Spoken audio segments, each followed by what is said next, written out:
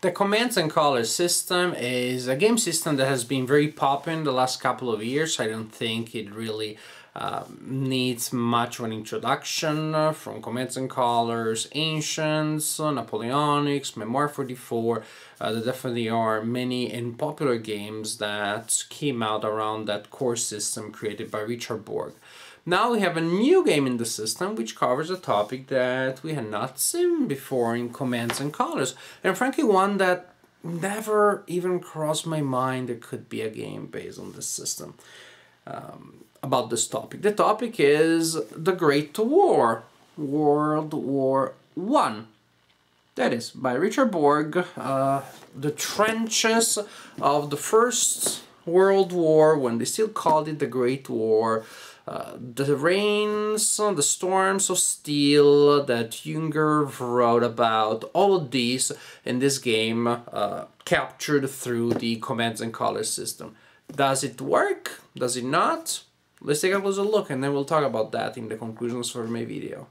Combat units in this game are represented by plastic soldiers that, and when you open the box for the first time, will be on this plastic sprue.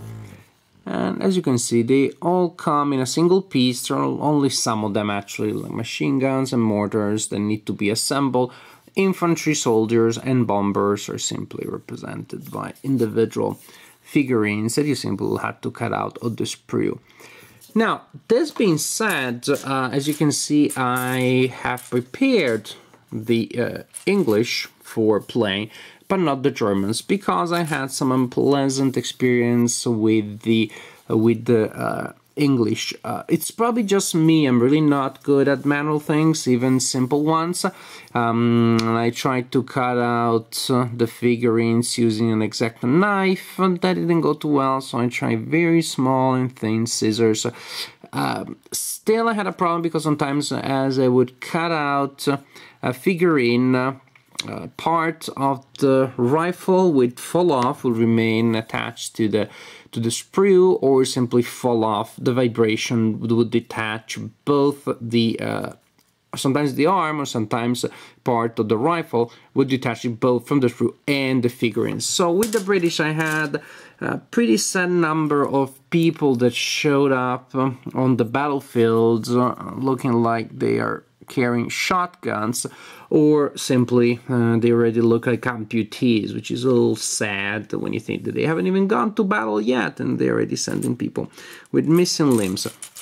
So after spending some time with these soldiers, trying to turn them into functional unit, I wasn't completely satisfied. Also, they do kind of look all the same. If you paint miniatures, that won't be a problem. But I simply thought, I simply was not excited at the idea of having a horde of these brown soldiers and a horde of these gray soldiers on the board. They're also small. I don't know. They didn't seem all that practical. They had to grab the entire unit because the unit is made of several of these guys in a hex. Move them around. They thought maybe they would easily fall. So what I did instead, to simplify things, to avoid more amputees, and to bring some color to the board, was not to use these soldiers. This is why these Germans are still here. But I played the game using paper soldiers, simply using paper miniatures that I found on the website Junior General, where they have a ton of paper miniatures completely for free. You download them and you build them. And then I simply assembled them, placing them on plastic stands from Presses Intermedia, PRECIS.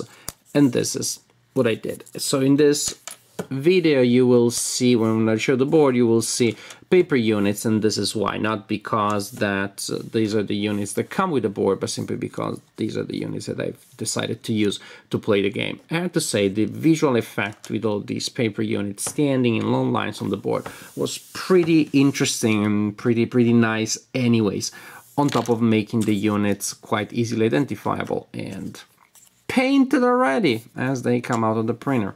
Here you see the board of the game. It is a mounted board. It is double-sided. This side has a green background, the other one has more of a brown, yellowish background.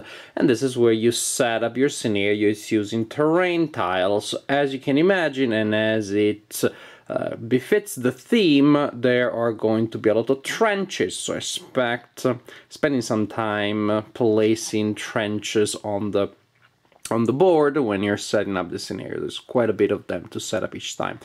Some scenarios also include an initial shelling phase in which the terrain will show the effects of artillery hitting the no man's land before the scenario actually starts. So there's a system that in some scenarios you will roll dice, and that will give you the random position of these counters here, which are artillery craters that go on the board at the beginning of the game, and they offer some protection to units that are moving into those hexes and they're defending in those hexes. So you set up the scenario, you may add some of these craters at the beginning based on scenario instructions, and then, well, you're good to go. You can start playing. There are three main types of units in the game. You have infantry, machine gun, and mortar. You also have some figurines to represent a guy that is throwing a bomb. You add that to an infantry unit, and that indicates that that unit has the bomber trait.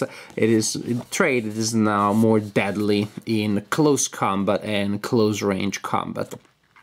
Units are represented by miniatures on the map, and there is a number of them that indicates the unit of full strength. The number of miniatures to indicate that at the beginning of the game is 4. As the unit takes hits, you remove figurines until a unit doesn't have any anymore, and at that point the unit is, of course, eliminated. So 4 types of units mainly that go on the board. You also have an off-board unit, which is your reserve artillery. That doesn't go on the board, so it is simply abstracted. It is represented by a tile which has a value on it that can be between 2 and 5, and simply following scenario instructions you'll take the correct tile, correct orientation, and that shows the value of your artillery. The higher the value, the heavier the artillery is.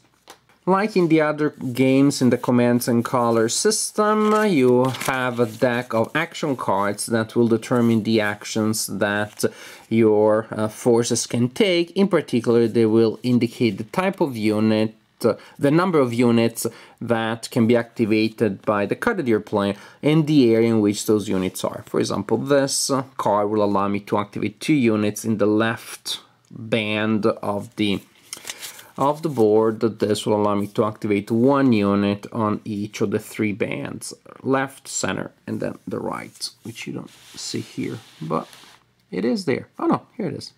Here's the right one. The other cards have different formulations, so there are different instructions that allow you to activate units differently, not just based on the location. There may be more freedom. The activation may be based on the type of unit the unit is. Artillery bombard that allows you to launch a particularly powerful attack with your off-board artillery, but the artillery can also be used, activated without this card, simply using an order from another card that you're playing. You have a hand of cards that is given to you at the beginning of the game. Each turn, simply enough, you choose a card from your hand, you play it, you resolve the effect, usually activating units on the board, and then at the end of your turn, you draw another card to replenish your hand. This is the basic idea. An infantry unit, as represented here by my paper miniatures, can activate, and when activates can move by 0 hexes and attack, or move a single hex and still conduct combat, or it can move 2 hexes and then not launch an attack. Machine guns and mortar units can move by 1 or attack, not both. And as I said, units with the bomber designation act as infantry. They simply fight better when they are in combat. Moving, when you move, your movement may be affected by terrain. There are certain types of terrain that will force you to move, but usually you simply go the distance that you need to go. Suppose that we're like this, maybe we go, here we moved before, now we moved enough to get there. So when you activate your units, you move, and then you can also fight. When you fight, there is a number of dice that you can roll. And these are special dice with special symbols on them. The number of dice will depend on the unit that is firing and the range. Again, you look at the player rate and it tells you the number of dice that you can roll based on the unit and the range. For example, infantry, when attacking an adjacent enemy in close combat, this is why it's in parentheses to remind you of that, will roll 3 dice. Attacking not adjacent, so at a range of 2 dice, 3 or 4 range, a single die. However, the number of dice that you roll may also be modified by terrain. For example, the first turn in which you move into a forest hex, such as that one, you can attack, yes, after you move, if you move only by 1, but you have a penalty of a die. You lose a die from the pool of dice that you would roll in that attack. So certain terrains are not ideal to attack from. As for the terrain of the target, that is important too, because it affects what hits. That is, the symbols that you see here, not all of them represent hits under all circumstances. For example, the soldier is usually a hit, but it can be denied by terrain. So trenches, forests, other type of terrain will allow the opponent to ignore a hit. If I'm attacking an opponent and say I had a miss, and then a soldier figure, then also the soldier figure can be absorbed by terrain. And here you have a nice terrain summary that tells you how the terrain affects movement, how it may affect combat from the hex. For example, forest, when you're moving onto an hex, you battle at -1 die, but if you're already there, there's no penalty. And then how it affects dice that are rolled against a certain unit. For example, if you're attacking a unit that is in a forest, the unit will ignore a soldier symbol from range and close combat. If you are attacking an enemy in a trench, of course, that's excellent defense, and it will allow to ignore 2 soldier symbols and 2 flags from range, so it's pretty tough to reduce or dislodge people from a trench. If you're attacking in close combat, it's a little less terrible, but the target unit still gets to ignore a soldier symbol and a flag. So, the symbols are soldier, bursts, and deadly symbol, skulls here. These are the symbols that may represent hits. And as I said, they may be denied by circumstances such as terrain. Also, the deadly symbol only is a hit when you are rolling in close combat, that is from an adjacent hex. Otherwise, that is a miss. A unit with the bomber designation is cool because actually is able to use skulls as a hits at a distance of 2, not just adjacent. When they're attacking adjacent, the unit with the bomber designation gets an extra die. How about other symbols? The flag, each flag symbol forces the target unit to retreat by 1 hex, unless it has been absorbed, annulled by terrain. And when you are attacking in close combat, if for whatever reason at the end of combat the opponent is not there anymore, maybe they retreat and maybe you destroy them, you can advance after combat. Another symbol that you have is this one, super extra mega important. This is the headquarters symbol. When you roll a headquarter symbol from the die, you gain one of these tokens here. You also receive some of them at the beginning of the game. You gain them by rolling those symbols on the die. There are also other ways of gaining those tokens. These are super important because that is the currency in the game. The currency that allows you to activate effects from this other deck of cards. Yes, there are 2 decks of cards here. The action cards that I showed you earlier that you used to activate units. But then you also have a second deck of cards that will generate a second hand of cards that you will keep secret from the opponent. And these cards detail a vast range of effects, of things that they can do for you. But alas, they do have a cost, and the cost you pay in tokens. So if I want to activate this card here, I play it from my hand whenever the effect applies based on the text that I have here. I spend 1 token and I resolve the effect, which in this case is you play after movement, you target all of the infantry units, and a unit on a hex with wire may remove wire and still battle if eligible. Usually when you're moving onto wire, which is represented by terrain tiles, you have to spend your battle to remove it, unless you have wire cutters. Improved logistics, hand grenade, you apply to another infantry unit and it rolls 2 additional dice. Surprise ambush, totally neat. The target unit will battle first in the close combat with an additional die. Lot of different effects for a lot of different costs. Some are pretty cheap, some are super expensive. Some will allow you to counter attack, so you have to remain vigilant also during your opponent's turn. It's not just that you sit there and you just wait for the opponent to be done. You may have cards that allow you to interrupt the action of the opponent and perform actions during their turn.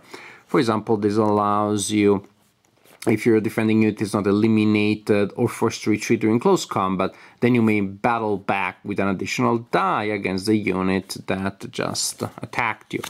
Lot of different effects. There's also a card for Matahari, which I can't find now, but hey, it's there.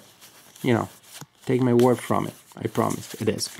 So this adds a lot to the game because you have an entire second level of decisions that you need to integrate in your plans, together with, of course, the decisions that you have to make when you're handling your hand of action cards.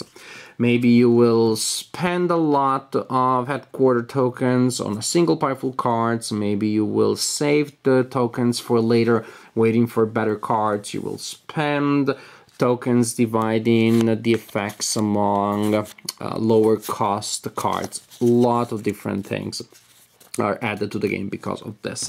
And as I said, artillery is also a factor here. Artillery can be launched by small, by mortars on the board, but the main effect of artillery, when it's really nasty, comes from this off-board artillery here. You activate it, and this indicates the number of headquarter tokens that you can spend. You can spend here up to 5 such tokens. Each token that you spend up to the maximum printed on the tile of the artillery unit allows you to roll a die for the artillery attack. You designate the target hex, which may be anywhere on the board. You place this template here on the target hex. Suppose that for whatever crazy reason I want to put it here. It's just to show you how it works. Then you have a set of dice, which are numerical dice, not special dice. And you roll a number of dice corresponding to the number of HQ tokens that you're spending. I spent 4 those green tokens, then I roll 4 dice. The number indicates the hexes that will be attacked. As you can see, this is the template. It has numbers around that indicate specific hex sites. So, for example, I have a 2, goes on this one.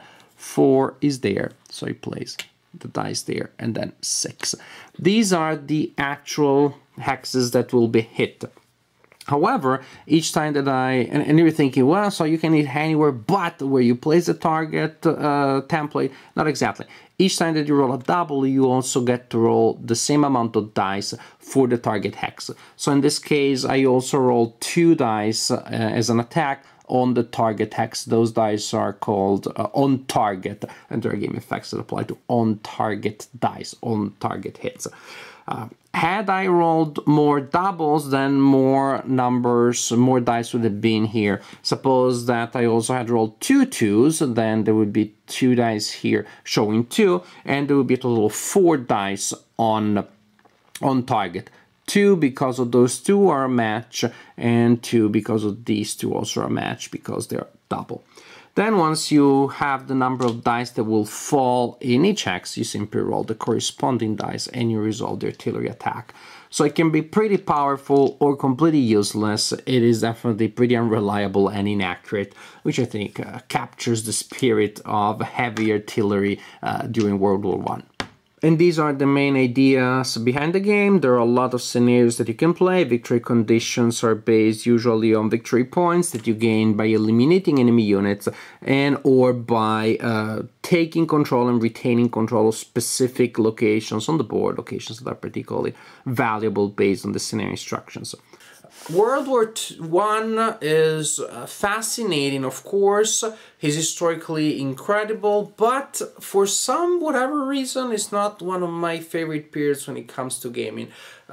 I love learning about it, and I know the importance, of course. The games about it, somehow they're not all that attractive to me. Interesting enough, then when I play them, I like them. But somehow I'm more drawn into trying games about other topics, especially World War II.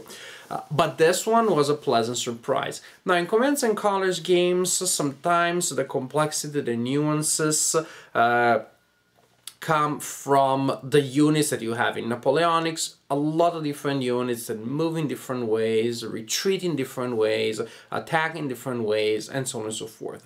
It captures a lot of variety of the army and possible variety of action through that. Here, as I think it should be with a game on this topic, the units are more homogeneous. You don't have many types of units, you have a ton of infantry units that all behave exactly the same, which makes perfect sense when it really gives me the sense of this faceless masses that the states were accumulating, were gathering in the trenches to then push them over the top. They get exterminated. Repeat that. The idea of interchangeable infantry units that you could move from one side of the front to another makes perfect sense, of course, when we're talking about World War I. But what really matters here is terrain. So it's not, say, like in Napoleonics where you have a lot of different units, the same in Ancients of the Commands and Colors system, and then terrain is kind of like more basic. You have a lot of effects based on terrain here, but I feel that here terrain is even more important, as it should be when we're talking about trenches. You may just jump from the worst possible X in which you are, which you may be in the game, which is a clear X. Anything and everything can hit you and destroy you. And you can jump from there into a trench where all of a sudden you have a phenomenal degree of protection. The trenches, as it should be, really lead the overall architecture of the game, of the tactics of the players, the interaction between the players. Fighting for the trenches is super important. You need to figure out ways, as ideally the commands of the time we're trying to do, to coordinate infantry and artillery. The best idea is, of course, to weaken the enemy defenses with artillery. And when those are weakened, then you move in with your infantry, take control of the trenches, and voila, ta-da! Which is what you would like to do, what textbooks tell you should do, and of course, as in real life, it doesn't always happen that way. So it really captures the problems and the challenges and advantages that come from the trench fighting, the defensive advantages, and the coordination and timing that is needed to be able to take a trench of the opponent. This being said, going over the top and running against the opponent can be pretty punitive, can be pretty devastating. If anything, I had the impression maybe a little less here, a little less gruesome. You have better chances of getting to the other side of the trench without protection than it would have happened historically, but that's a minor thing, and actually it may just be a subjective impression of mine.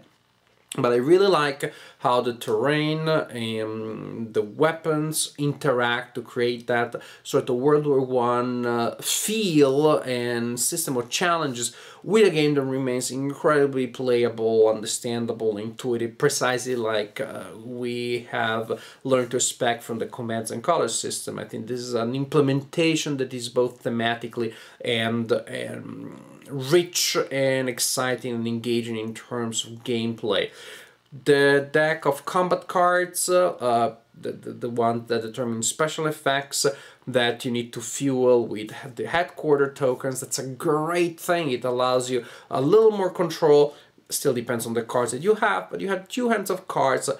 You have more control, also more hand management, more resource management, more challenges, of course, but more opportunities if you do manage to manage your hands of cards well.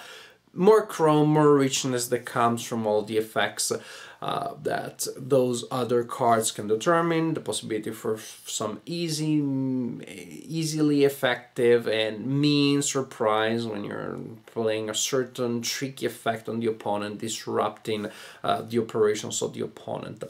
The elements of the game work very well. And having 2 full decks of cards, 2 hands of cards, again, that worried me in abstract terms. In reality, that just added so much flavor and so much excitement to gameplay that I really love it. I really love that element. There's another subtle thing about the way in which you achieve headquarter tokens that you need for your units. Those are the ways of getting tokens, for example, by not getting new cards, you get new tokens. But the main source is pretty much the dice, what you roll. Now, the dice that you roll in combat, the headquarter token icon is a miss in combat. So you put together a great combat and you roll a lot of those. So actually all of a sudden you find yourself stuck just outside of the trench of an opponent. Your opponent is still in the trench, you are still outside, and all of those headquarter tokens in the present combat meant misses. So the opponent is still there, able to fire back at you. On the other hand, those misses did give you something, which is a resource that you may be able to use later. There's a fine and nice balancing mechanism there that makes it such that if you roll poorly during your attacks, sometimes you roll poorly and you don't get anything, but there is still a chance that actually you're getting some resources, you're getting a consolation prize. The defeating that specific attack teaches you something, you learn from experience, so you gain HQ quarters that abstractly represent other command resources that you're accumulating as you're seeing things develop on the battlefield. I definitely like that. I love it. I love it. It has all of the advantages, great things of the Commands and Colors system, which is simple, accessible, a lot of surprises, a lot of fun moments that come from the card elements. It feels thematic. The scenarios are very different from one another. I did not expect this. They just play in different ways thanks to the terrain. There's replay value just coming out of the fact that in some scenarios you have a pre-game shelling in which you place those craters, and that can be done in different ways in different games. The map may look considerably different from one time that you play the game to another, even when you're playing the same scenario. A lot of variety and just a lot of narrative. I like games that tell me a story, and the games in the Commands and Colors system do that. And this one absolutely fits the bill. It's a worthy addition to that family. I love it. I simply was excited as I was playing the game, much more than I expected. Between trying pushes over the top, organizing desperate defense, fights between different parts of the trench, rains of artillery on various parts of the board, sometimes a little too close to my people. A lot went on, a great story developed each time that I played the game, each scenario that I played. I love it. I'm gonna point maybe to one or two very minor negatives, if nothing else, so that you see that I they take a close look at the design. I'm not just showing some unrestrained, naive excitement. Maybe it is, but I was able to pick up one or two things. I thought, maybe. One is setup time. It takes quite a while to set up a scenario, longer than in my experience any other of the Commands and Colors games. Just because you have a lot of terrain, and you have a lot of those trench hexes that have a straight line of trench on one side and something more complicated, some intersection, some curve on the other side. So as you start putting them down, sometimes when you use almost all of them, you realize that you're missing, say, a curved section, which must be on the back of one of the hexes that you already put down. So you have to go back and look for them. If we had more access than strictly needed, the game would be more expensive probably, but it would take much less time to set up because you would be able to separate your hex tiles, especially the ones with the trenches. In any case, just the terrain tiles in ways that you do not have to do a lot of double flipping or planning ahead. Okay, this one has a curve. Should I save it? Will I need it later? I don't want to have to go through that process again. So between the fact that sometimes you have to redo things as you set up the game, and in any case there are a lot of terrain hexes to put on the board, it takes a little longer to set up than other games. Then you have so much fun that you forget about that little extra chore that you had to take care of right there. But it's an aspect of the game. If you have two players, of course, that simplifies things, but it's a very minor aspect, and then when you play the game, it's so much fun that who cares about setup. Other very minor thing is the rulebook. It does a decent job, more than decent, at explaining the rules. It could use an index. It doesn't have an index, and the various titles of the various sections don't really stand out much. They're printed in red, but they don't stand out from the background all that much. So when you're looking for a specific paragraph, flipping through the pages, sometimes it did take me a little longer to retrieve information, double check information, a little longer than I would have liked. Minor things. Frankly, I pointed them out just to be accurate. The lack factor, some people will see it as a minus, but those people already know that Commands and Colors games have that large element. I love it. I love that degree of random element. Reminds me of Clausewitz and the idea of war as a game of cards, as a range of opportunities that come and go, and you need to grab them and to use them at the best of your possibilities when the time comes. For some people, the cards, the large luck factor is a minus. To me, it isn't. Very minor things on the negative side, very big substantial things on the side of the pros, on the positive side. Frankly, I love this game. Together with Napoleonics, this is easily my favorite Commands and Colors game so far. Overall, let me state it as clearly as I can. To me, this game is a 10. Full 10.